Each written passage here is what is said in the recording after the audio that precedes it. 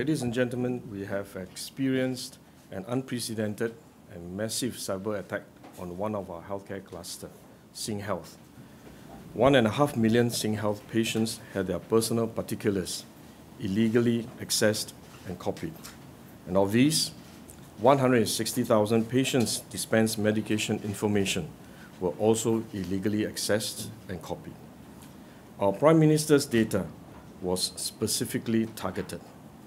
Attackers specifically and repeatedly target the personal particulars and outpatient medication information of Prime Minister Lee Hsien Loong.